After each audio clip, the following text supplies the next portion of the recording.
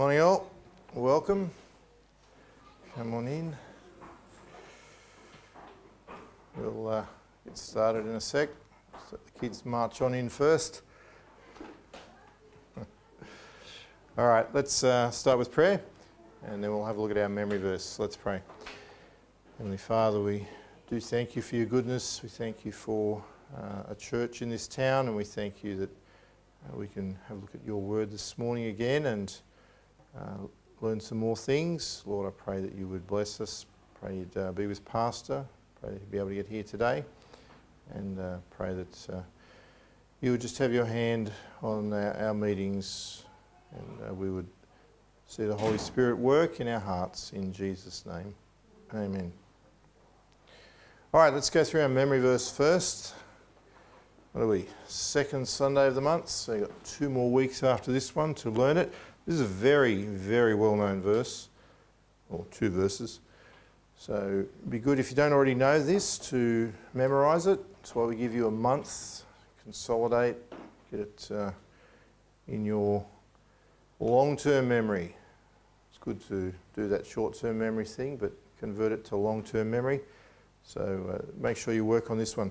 Let's say it together twice. Proverbs chapter 3, verses 5 and 6. Trust in the Lord with all thine heart, and lean not unto thine own understanding. In all thy ways acknowledge him, and he shall direct thy paths. Proverbs chapter 3, verses 5 and 6. Now let's say that one more time. Proverbs chapter 3, verses 5 and 6. Trust in the Lord with all thine heart, and lean not unto thine own understanding. In all thy ways acknowledge him, and he shall direct thy paths. Proverbs chapter 3, verses 5 and 6.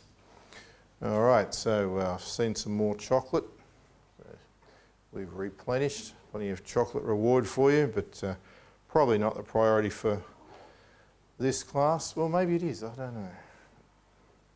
Learn your memory verse. Okay, fight the good fight of faith. This is our series for this term, and a bit of a combative military sort of theme. See the Roman soldier there. Today we're going to look at good doctrine and the doctrines of devils. So turn to 1 Timothy chapter 4, and we'll have a look at some verses out of that in a minute. Some general comments though. Doctrine shapes our lives. And you may not have thought about this before, but what you think about in a rigid manner, as in a doctrine, will shape how you live. And it's not just churches that have doctrines. Military organisations have doctrines. They call them doctrines. Certain ways that they approach certain situations, certain tactics and techniques. So doctrines shape our lives. Biblical doctrines are the truths, teachings, testimonies and precepts which God wants us to know. And if you want a real exposition of this, look at the first 40 verses of Psalm 119. Psalm 119 may be the most doctrine-focused, not that it gives doctrines, but it talks about the value of doctrines. It doesn't use that word, but it may be the most doctrine-focused chapter of the whole Bible. It's certainly the longest, but there's a real focus on precepts, statutes, law, judgments, these sort of words. Doctrines are the counsels, the commandments and judgments of the Almighty dispensed to the sons of men. Doctrines concern God's law, his statutes and his words, graciously set forth for us to walk therein. Why does God give us doctrines? It is for our benefit. He doesn't need them. He knows them. It's for us, to help us. They are the ways of the Lord, the way of life and the way of truth. The doctrines of the Bible show us stark reality. That's why people don't like them. People are delusional. They don't like reality, especially if it's harsh or stark. But the Bible tells us the truth. Doctrines show us pure holiness and our real position before the Creator. not some wafty, I hope it's like this, but this is the way it is. And that's whether you're saved or unsaved. Guess what? You still need to worry about what God is thinking about what you're doing once you're saved. As an unsaved person, you need to be worried about what God says about where you stand for eternity. As a saved person, you need to be worried about what God is thinking about your life, what you're doing, how you're serving Him. Getting doctrine right is of the utmost importance. All men have a system of doctrines which direct them in their interactions with God and other men. Everybody has a way of thinking. Everybody has a system of beliefs. Good doctrine helps us to please God and see things from His perspective, and bad doctrine keeps us from pleasing God, even if we're genuine. We genuinely think we're doing the right thing. It will keep us from pleasing God, perverts our perspective, and this will do us harm. So a lot of churches in the 21st century have moved away from a focus on doctrine. And they did that for what they thought were good reasons, mainly to avoid conflict. Doctrine, if you have a focus on doctrine, it can cause conflict because people disagree. That's good doctrine? No, that's good doctrine. But that doesn't mean we just throw out the baby with the bathwater, so to speak. We need to get doctrine right, and we need to be loving in the church. Now, interesting thing, the devil loves doctrine. We might even just turn to Genesis 3 for a quick minute.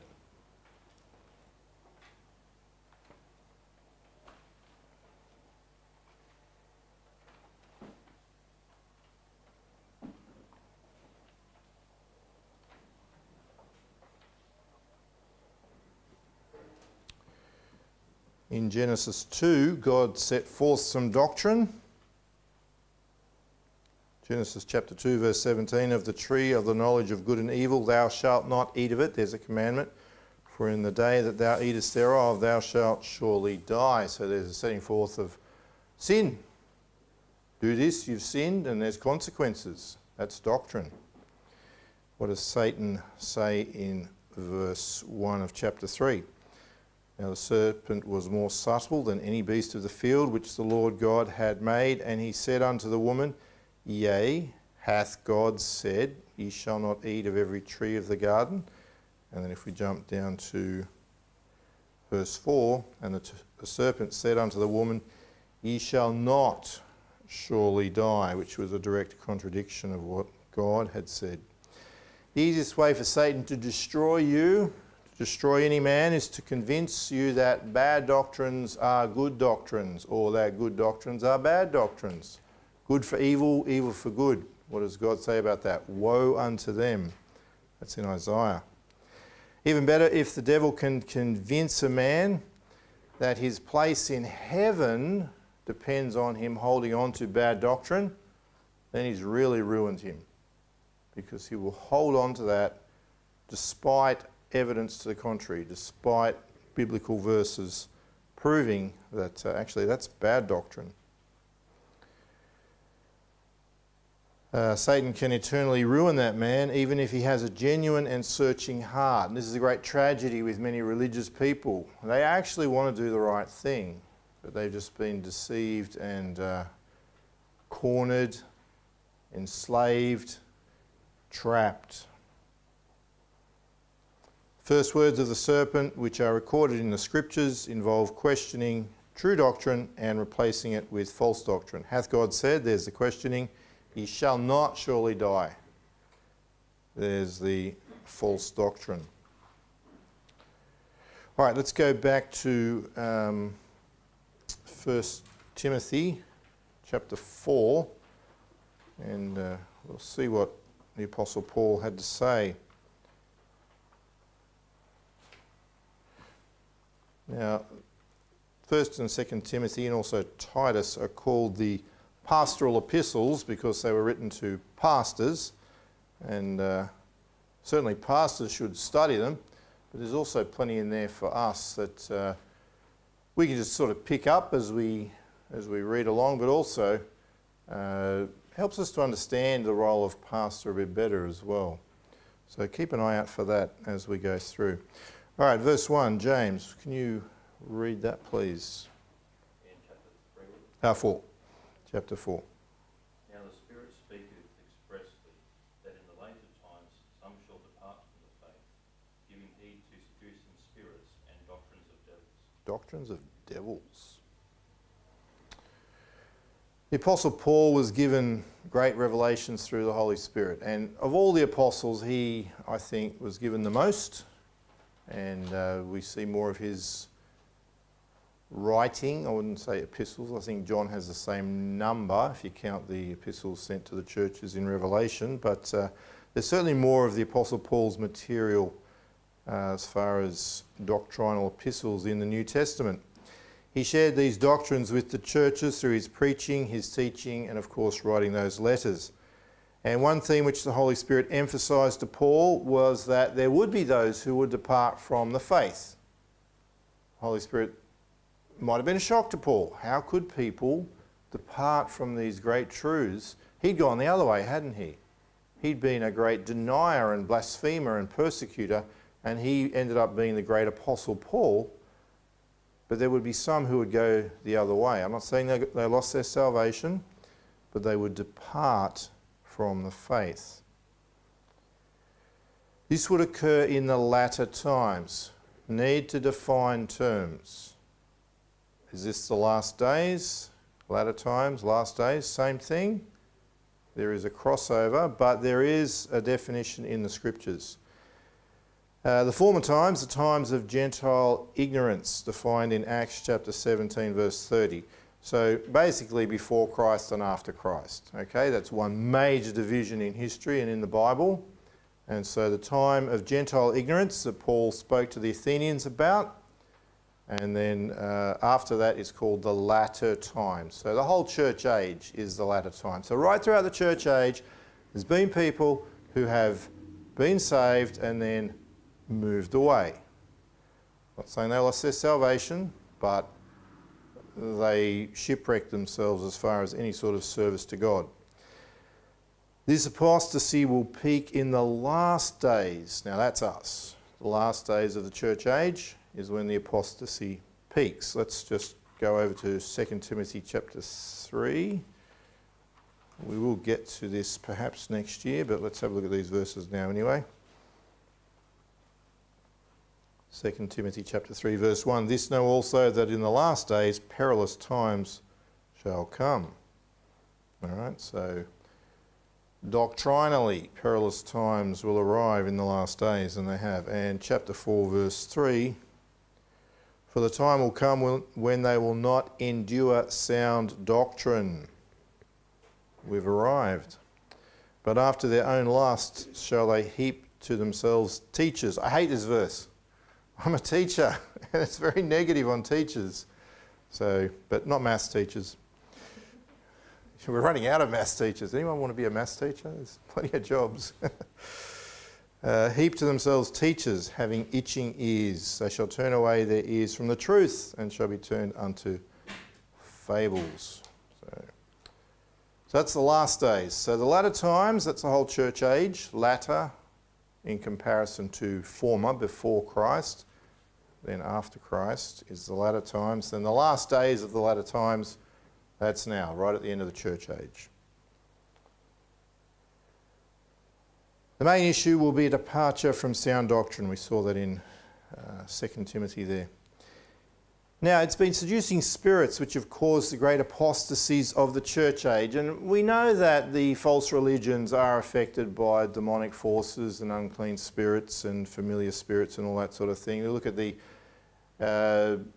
start of Islam, the start of Mormonism. Both have apparently Gabriel turning up and talking to Muhammad or Joseph Smith and giving an extra revelation. So that's obviously demonic. Buddhism, Hinduism, if you've ever been anywhere near any of that, you'll spot the demon activity pretty quickly. Communism, they profess to be atheists, but they're not actually. They're quite, there's unclean spirits all over anything communist. Even evolutionary science It's interesting, we all know Darwin, we all know about Darwin. There was another guy at the same time came up with exactly the same theory. And Darwin actually didn't publish his paper straight away. He sat on it for a while, didn't put it forward. And this other guy, Alfred Russel Wallace, who was, don't like that connection either, he was in Indonesia. He was a naturalist studying in Indonesia, and he came up with this theory which was identical to Darwin's. And he actually wrote it up and sent it off to Darwin and said, "What do you think?" And Darwin looked at it and said, "I think it looks a lot like what I'm working on." And that prompted him to publish his book, The Theory, well, Origin of Species, I think, Theory of Evolution. Interesting thing about Alfred Russel Wallace was he was into the occult. Big time. He used to lecture on it. So there's a strong connection between the theory of evolution or evolutionary science and unclean spirits. Well, as bad as all that is, the greatest damage has been caused within the churches, and we have a great religious, apparently Christian harlot, the Mystery Babylon, the Roman Catholic Church of Revelation 17, verses 1 to 9, and that has dragged away millions of souls in every generation. See, the greatest damage is done by those that pretend to be Christian. A proportion of these people may have believed the gospel if they were not enslaved by the doctrines of Rome. We've got to remember that. Why did Satan set up this fake church? It's to stop people getting saved. A lot of Catholics would have got saved if they hadn't already been locked into this other system. Very hard to get them out too. Try witnessing to a Catholic. You can show them the Bible, you can show them verses. They will agree that that is what the Bible says. And when you try to apply it to them, they will say, "Oh no, I can't do that. My church says this." So this has been a turning away, a seducing of people by unclean spirits. The priests threaten them with eternal damnation if they listen to a Bible-preaching Christian. Now, it's not just the Catholics. There's a bit of material on the Catholics in this lesson, but it's not just the Catholics. Theologians, Bible scholars, church authorities from all groups, Protestants and others, have had this problem over the centuries. The devils have whispered in their ears about certain things, promoted certain doctrines, and caused just an absolute mess. Doctrines of devils abound. Now, we're independent Baptists, and we have been less troubled by this, not because we're superior people. We're just as susceptible as anybody else in and of ourselves. The approach of the independent Baptists has tended to be more biblical, and that's been a bit of a protection for us. But don't get too slack, don't rest on your laurels. We are not immune. False doctrine can still get into our churches, so we must remain on guard. It's interesting, the more biblical a church or an organisation is, the less it gets dragged off into false doctrine. But we still need to be careful. All right, verse 2. Speaking lies and having their conscience with a hot iron. Yeah, we'll go through to verse 7, please. Sure. Forbidding to marry and commanding to abstain from meats which God hath created to be received with thanksgiving of them which believe and know truth. For every creature of God is good, and nothing to be refused if it be received with thanksgiving. For it is sanctified by the word of God and prayer.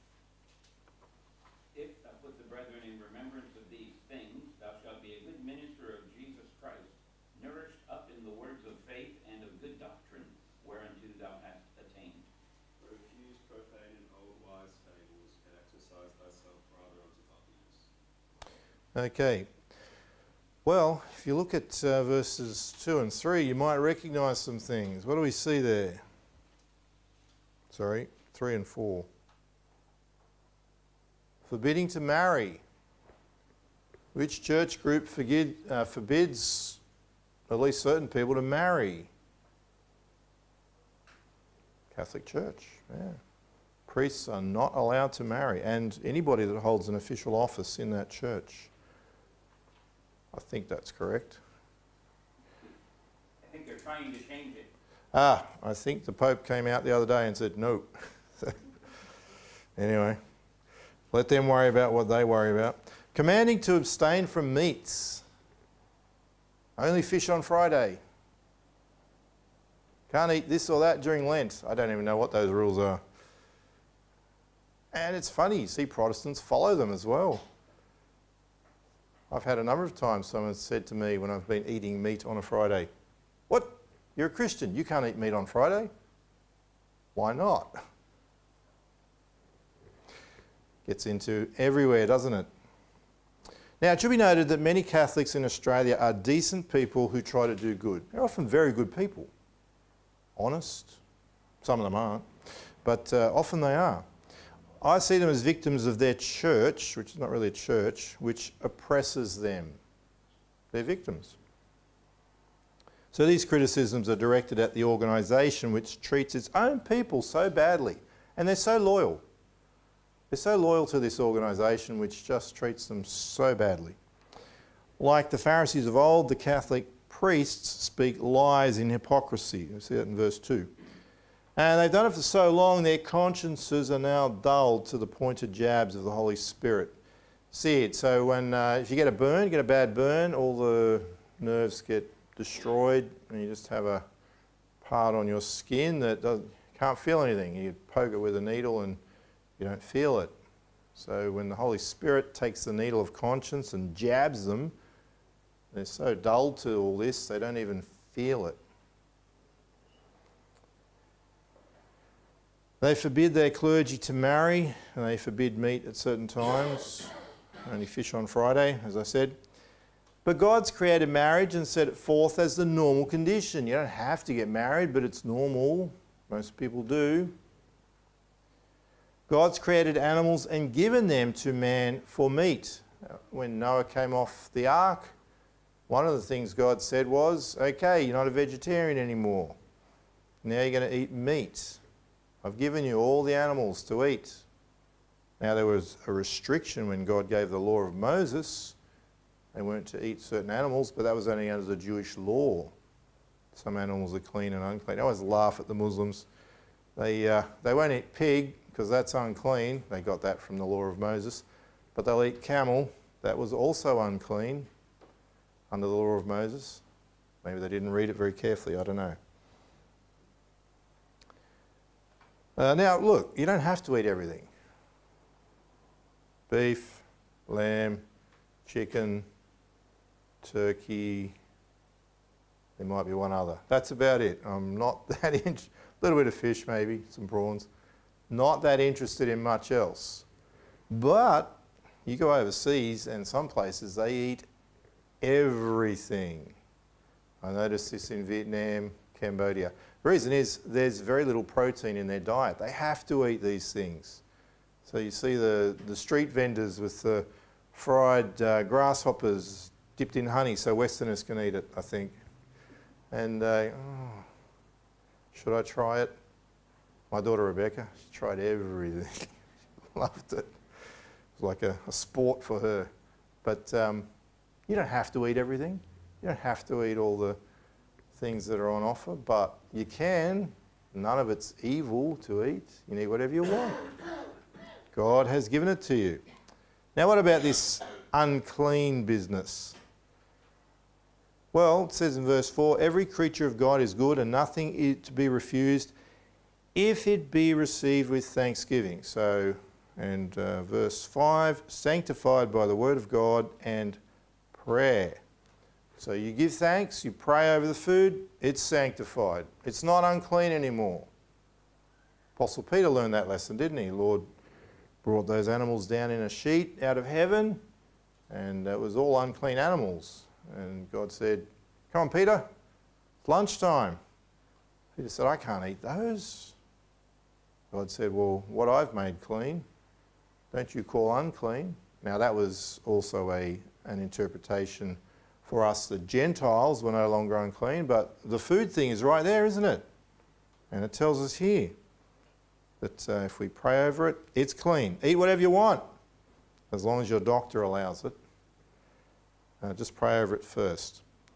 All right, verse 8. Who did we get up to around there? We'll go through to verse 13, please. For bodily exercise profiteth little, but godliness is profitable unto all things, having promise of the life that is now and of that which is to come. Sarah, do you want to read verse 9? This is a faithful saying and worthy of all acceptation.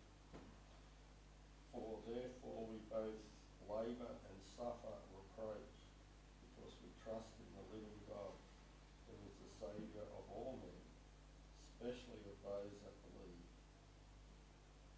These things command and teach.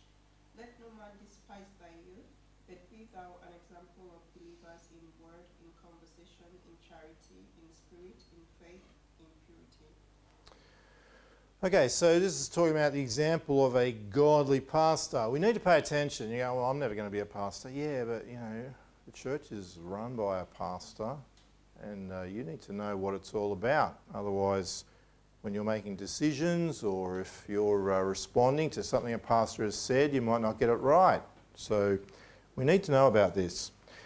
Instead of peddling hypocritical lies, the true minister of Christ nourishes his people with the words of faith and good doctrine. So that's the comparison. The hypocritical priest who has no conscience anymore because he's been doing the wrong thing for so long, and a pastor who's into the word, who's has the Holy Spirit's power, teaching the words of faith and good doctrine. This pastor refuses to get into profane fables, the myths, the legends, the profanities, the conspiracy theories. Be careful with those. You know, some conspiracy theories are true. It's just a matter of probability, isn't it? You have 1,000 conspiracy theories, a couple of them have to be true, but most of them aren't. So we shouldn't get tangled up too much in any of that. Look, what did David say? The things that are higher than me, you know, things of government and things like that, I'm not going to get too involved in that. Just do what I'm supposed to do at my level and let the Lord take care of that. And be careful of the groupthink of worldly people. The godly pastor refuses to endorse old wives' fables, rosary beads, Friday the 13th, good and bad luck, you know, black cats, mirrors, ladders, what else? Their horseshoes, umbrellas, knocking on wood, salt, all that stuff. It's just rubbish. It's old wives' fables. Now, if he's not going to get involved in that, neither should we. Oh yes, the little drummer boy. Where did he come from? I did not see him in Matthew or Luke. He wasn't there. So I don't know why people think that's a Christmas song. What's it got to do with Christmas? The good pastor exercises himself in Bible doctrine and godly living. Pay attention. If your pastor's godly, if your pastor's interested in doctrine, you should do that too. You should be following his example. These are things of eternal value. Now, what about bodily exercise? I have been around groups and in churches that are really down on sport and stuff like that. I don't think that's wise. At least certain young men, and probably young women too, need to run around, kick a ball, throw a ball, do whatever. It's just part of who they are. They need to do that. I was one of them. Still am in some ways. You've got to be careful. You can easily go too far with that sort of thing and end up in places you shouldn't be. A lot of alcohol involved in Australian sport. So that is one thing that really you need to be careful with. But we shouldn't just say to these young men, you're Christians now, that's it, no more sport. I think that is quite foolish. There is some value to bodily exercise. You know, the guys that want to be in the gym, I don't know why you'd want to be in the gym, they stink, but anyway. Some people go there, that they like it, and they need to get some energy out. You see people running. Most of us just drive, but they go for a run, 10K run. I ran 10Ks yesterday. Sounds like a lot of effort. They need to do it. Bodily exercise has some value for the present. Shouldn't become dominant in a Christian's life, as its value is short-lived. And that's the problem. There's nothing wrong with the exercise in and of itself. It's good. You should do some exercise. You should keep your body somewhat healthy. Okay, some more than others, but it's a good thing. But the value is short-lived. It's only for this life. It has no eternal value. Godliness has value in this life. It will help you in this life, and also has eternal value. So it's superior. Exercising yourself in godliness is superior to exercising your body. Not to say that bodily exercise is bad. You need to do it. Some people need to do more than others because it's just the way that they're built. They just have to get out there and kick a ball or run 10Ks or whatever it is they need to do. But it's short-lived value.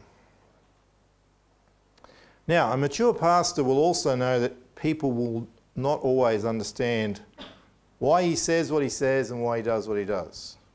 Sometimes you might look at pastor and go, why is he doing that? I don't get it. Sometimes people look at what pastors say or do and they get angry and start attacking the pastor because they don't like it. Well, this can happen. Sometimes there are attacks from within. Thankfully, we haven't had too much of that in our church. And you're definitely going to get attacks from without. The unsaved out there will attack Christians, the pastor, the church from time to time. We have had a little bit of that too. This is quite natural and to be expected. Labouring and suffering for the sake of Christ are normal parts of the Christian life. If you're not suffering in some way for being a Christian, even if it's not great, if you're not suffering in some way, if there's not something negative being done towards you because you're a Christian, then perhaps you're not testifying enough. Perhaps people don't know that you're a Christian. Because if they do know, somebody is going to do something negative towards you. And we just accept that because we trust in the living God. Verse 10 is another one of those great verses which destroys multiple heresies. A lot of heresy destruction in 1 Timothy. Paul went after the heretics in 1 Timothy. Verse 10 states that the living God is the Saviour of all men. Think about that. The living God is the Saviour. Well, who's the Saviour? Jesus Christ. Jesus Christ is the living God. Well, there goes the JWs and Mormons. One heresy down. Secondly, Christ is the Saviour of who? All men. Now, the Calvinists at this point will jam in the elect. They interpret all men as being the elect. But that's not what it says. It says all men. It would seem obvious that it's everyone, unsaved as well as saved. So the Calvinists sort of try to wrestle this around and teach exactly what the verse does not say, but this verse has a bit more, doesn't it? A little zing in the tail there. It says, especially of those that believe. So Christ is the Saviour of all men, and especially the Saviour of those that believe. We understand that. He can be the Saviour of the unsaved, but not much use to them, is it, if they never get saved? He's the Saviour, but if you never get saved, what good was that for you? It's not his fault, it's your fault, but it didn't do you any good. But if you get saved, then he's especially the Saviour, isn't he? It changed your eternal destiny. So that leaves us with two groups of people that he is the Saviour of, believers and unbelievers. Well, the limited atonement, where God picks certain people and Christ only died for them, it's gone. At that point, it is unsustainable. It collapses under the contradictions that it has with God's word. All right, let's finish this off. I think we're back to you, James, verse 11. These things command and teach. Let no man despite their youth, but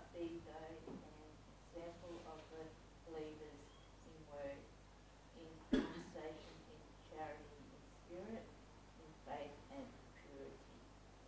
Till I come, give attendance to reading, to exhortation, to doctrine. Neglect not the gift that is in thee, which was given thee of prophecy, which the laying of the hands and the presbytery. Meditate upon these things, give thyself wholly to them, that thy profiting may appear to all. Take heed unto thyself and unto the doctrine. Continue in them, for in doing this thou shalt both save thyself and them that hear thee. Interesting chapter this. It's got both the Catholics and the Presbyterians in it. All right, see that there? The word presbytery in verse 14. All right, Timothy was to command. Ooh. Australians don't like that, do they? Australians don't like being told what to do.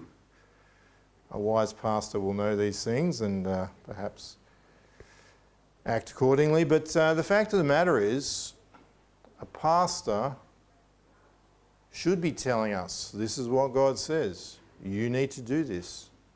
And a pastor needs to be able to tell us these things and know that we're going to do them.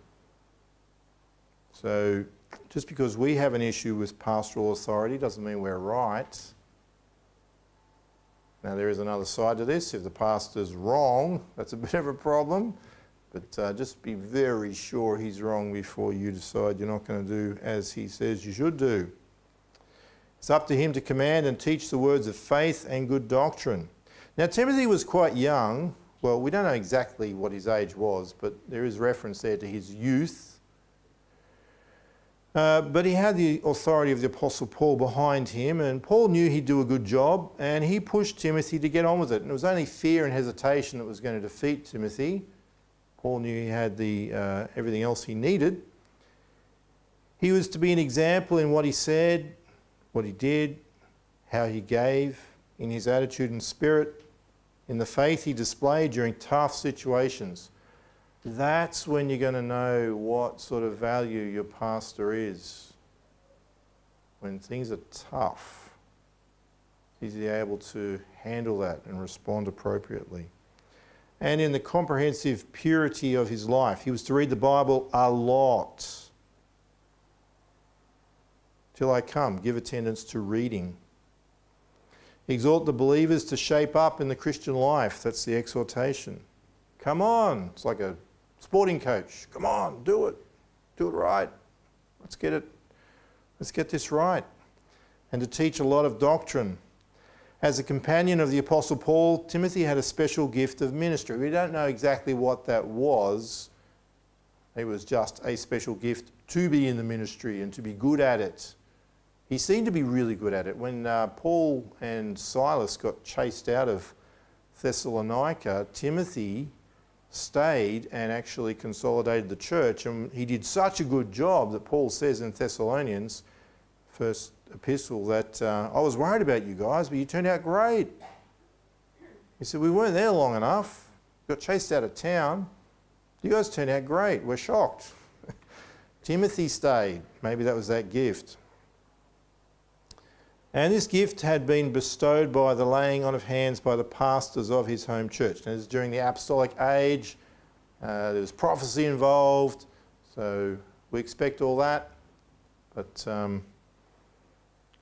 we do things a little differently now. Timothy was a special case because he was under the Apostle Paul.